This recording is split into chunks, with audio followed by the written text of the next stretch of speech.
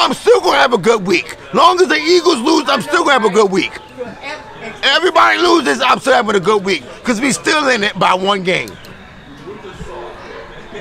God damn it. Jason fucking Garrett. Seriously? Is that what y'all went through for 10 years? Yeah. Is that what y'all went through for 10 years? Yeah. Exactly. We actually had a good team. What? Oh, now you want to see the shit then. When he was yours. Here we go. When we were dealing with it all this damn time. How do you fucking call plays? How in the fuck? I don't get this. Jason Garrett. Jason Garrett, how do you fucking call plays? He was over there, Trent. I'm over here. Well, good Christmas morning, friends, and a Merry Christmas to you.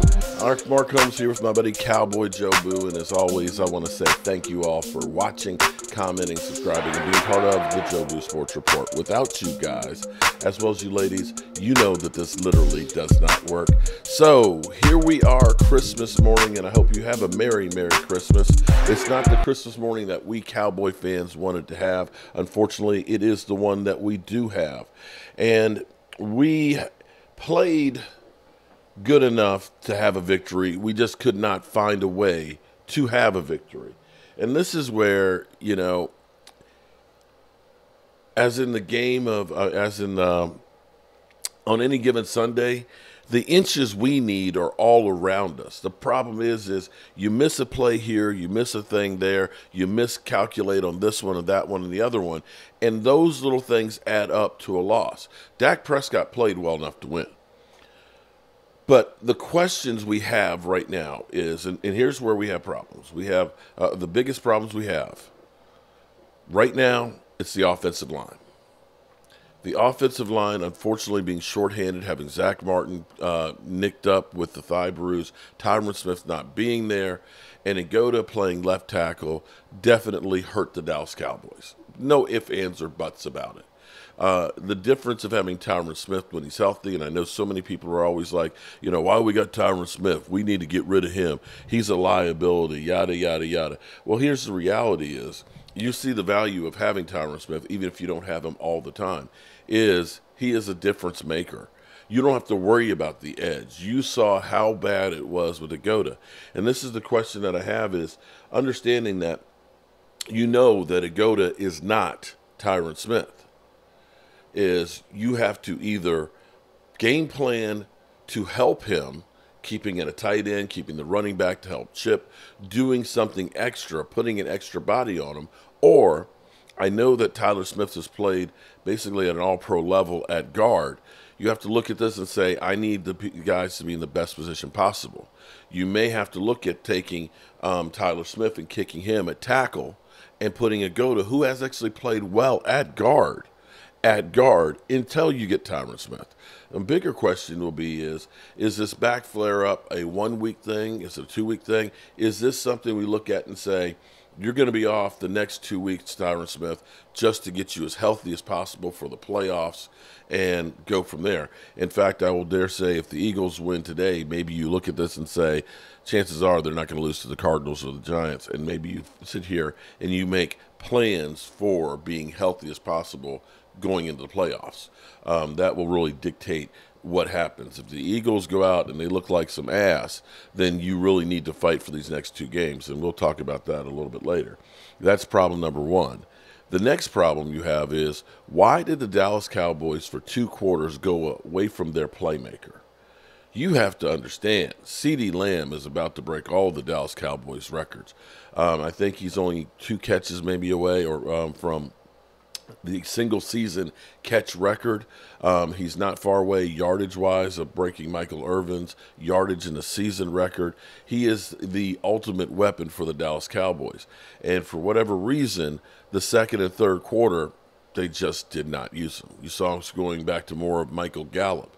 And this is no disrespect against Michael Gallup, but it seems like bad things typically have been coming around and happening when Michael Gallup is getting the ball.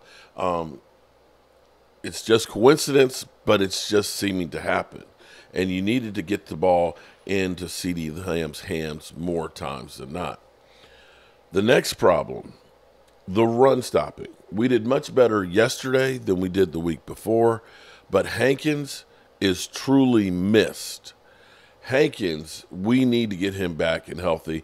The good news is they think that he will be ready to start the playoffs, but you can see the difference of him being in there and being the guy to stop him. You know, people will look at it and say, maybe we wasted the pick on Mozzie.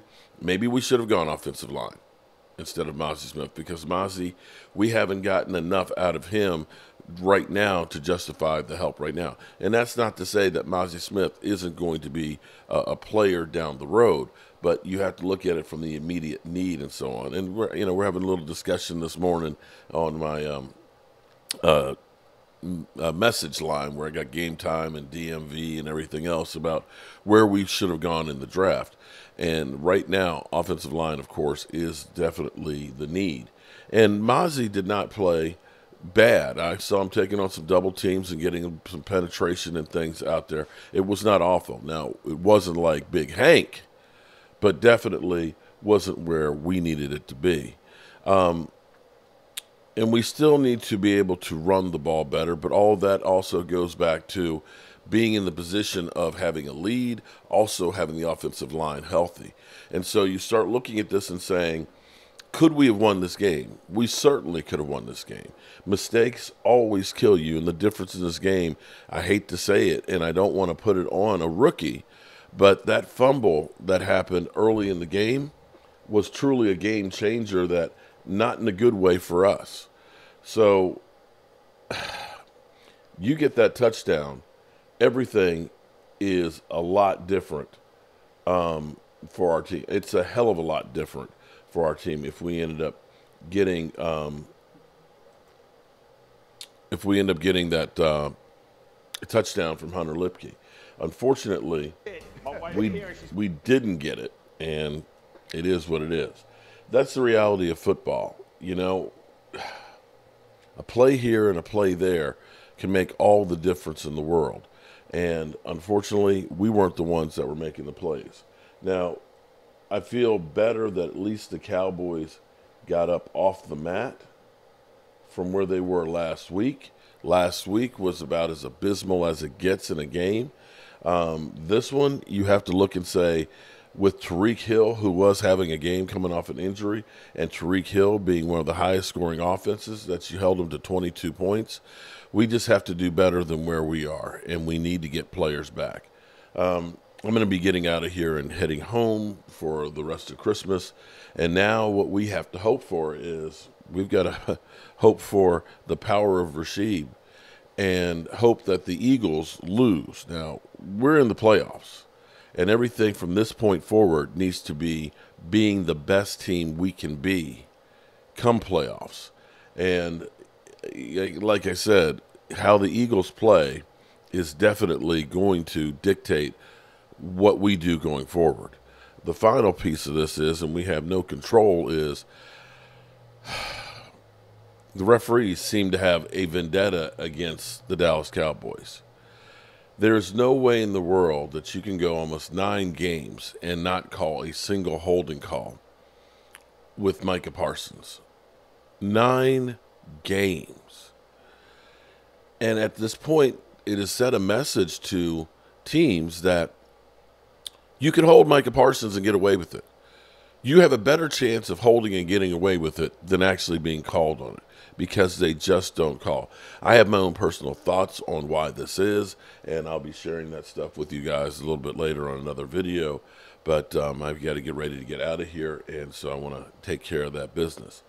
I have not seen this morning from Get Up, but I'm sure they're going to be lambasting the Cowboys. So let's get a taste of our medicine, and hopefully y'all will have a Merry Christmas. On everybody, one that sucks, but definitely took a step, I guess you can say, from obviously last week's game, getting some points, playing a hell of a team here on the road. It sucks. We hate to lose. Nobody's taking any more victories from this. Number one, it was a juggernaut game. We got to play better than we did today, because you have to play above it on the road, and road warriors we will be. We'll explain a little later. That very likely will be Road Warriors, very likely would have been whether they won yesterday or not. We'll get into the actual consequences of the game. But let's start with my favorite question. Was yesterday for the Cowboys a bad game or a bad sign? Bad sign.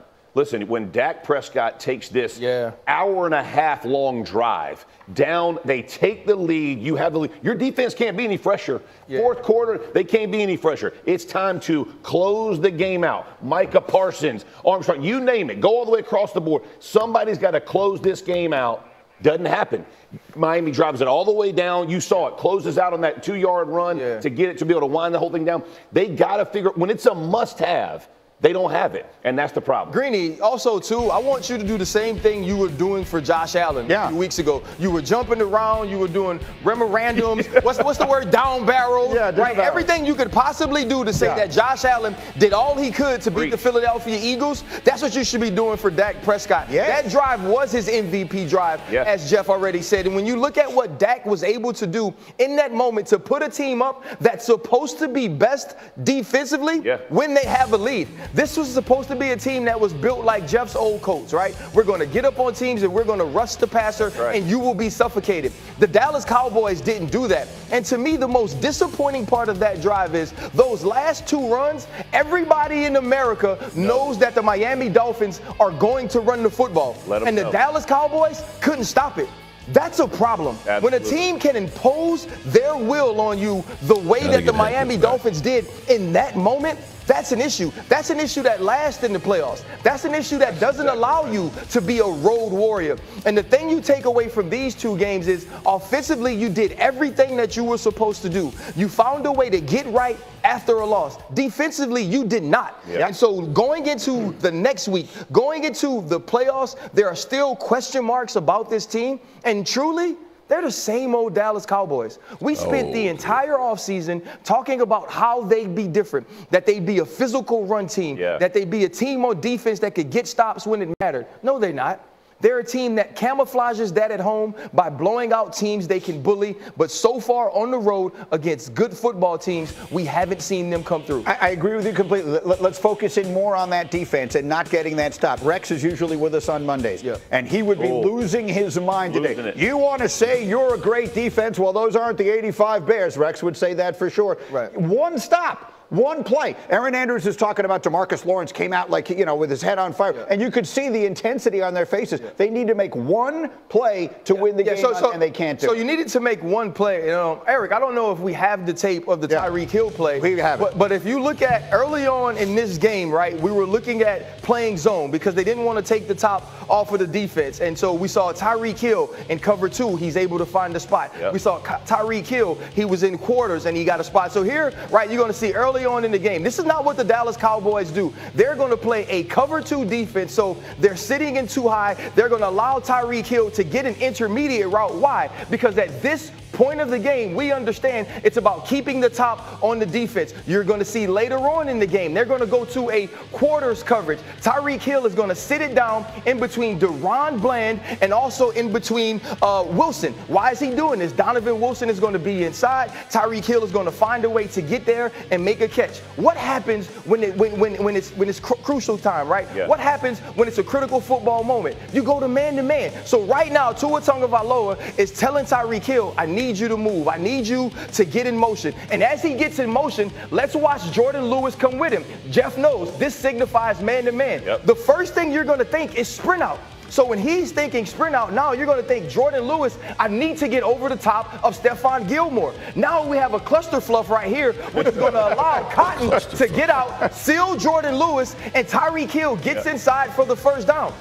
Mike McDaniel understood that no matter what they decided to do the entire day defensively, that when it mattered most, the Dallas Cowboys will revert back to who they were, and he put a play with a motion and a finish that could take advantage of that. That is so well done, and quite a risque choice of words there, but you made it work. I got nervous for you. I got nervous for you. But so, again, At the bottom line of it is this, and the explanation is outstanding, and whether they're getting a little bit fooled, and maybe that goes to Mike McDaniel being just an outstanding offensive mind, all the rest of that. Someone just needs to make one play. This is supposed to be a team that is led by its defense. It's supposed to have Micah Parsons, who's the most dominating individual defensive player in the sport. Why can't they make the one play? That's the question they're asking themselves this morning, right? Because if you look at it, you talk about my old teams, right? When you got the lead, you pinned your ears back. They got 5 who can do it, not just 2. They got 5 dudes who can go rush the passer, right? But for some reason, when it's time to close out, they aren't to be found. And whether it's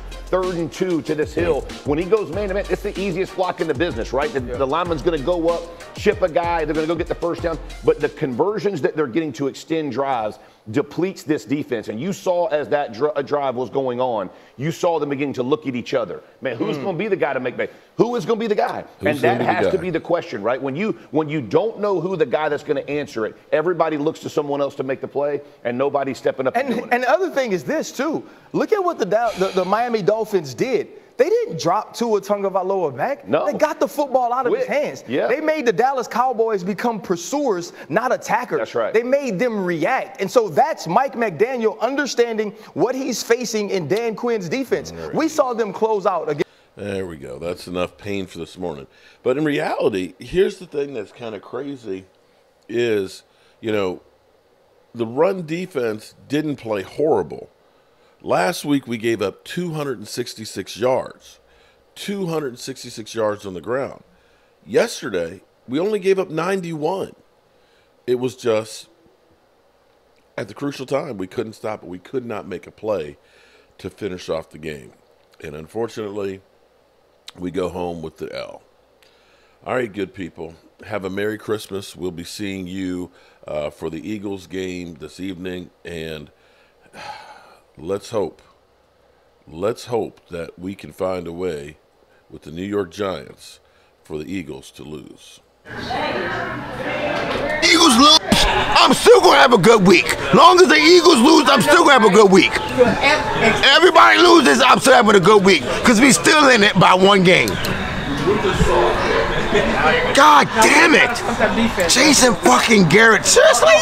Is that what y'all went through for 10 years? Yeah. Is that what y'all went through for 10 years? Yeah. Exactly. But we actually had a good team. What? Oh, now you want to see the shit now. When he with y'all. When we be dealing with it all this damn time. How do you fucking call plays? How to do it. I don't get this. Jason Garrett.